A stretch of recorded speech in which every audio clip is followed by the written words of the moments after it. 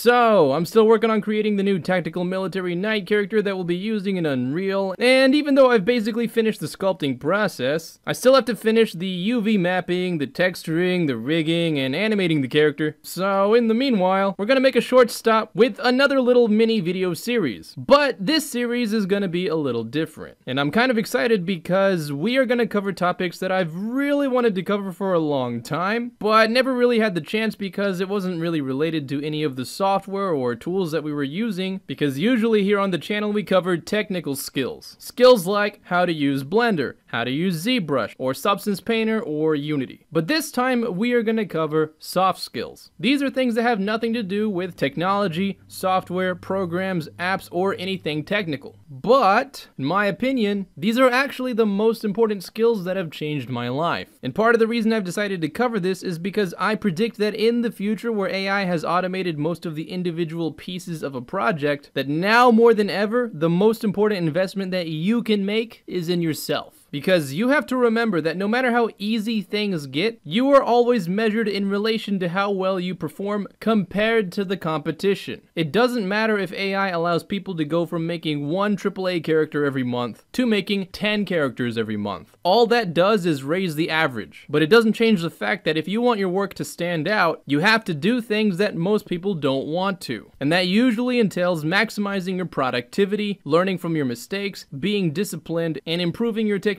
every chance you get. And the best part is, these skills are completely independent of new technology that gets invented in the future. So they have immense long-term benefit to you. I think the biggest reason that I'm so excited to talk about our next subject is because now we are at a point where you can start to ask and answer the bigger, more important questions for your project. And what I mean by this is, up to this point, I've taught you modeling, retopology, sculpting, UV mapping, texturing, rigging, weight painting, animation, body motion capture, facial motion capture, importing, exporting, programming, planning, publishing, updating, and artistic direction. But these are all just pieces of the puzzle. Up to this point, your question has most likely been, how do I do X? But now that AI is giving you the answer and ability to take care of all those little pieces for you, you will find that the real question, the more important question, is what do I do? Because in a real project, as someone who's been an indie dev for 16 years, as someone who knows how to model, how to texture, how to animate, how to do everything necessary to make and complete a project from scratch by themselves, knowing how to do everything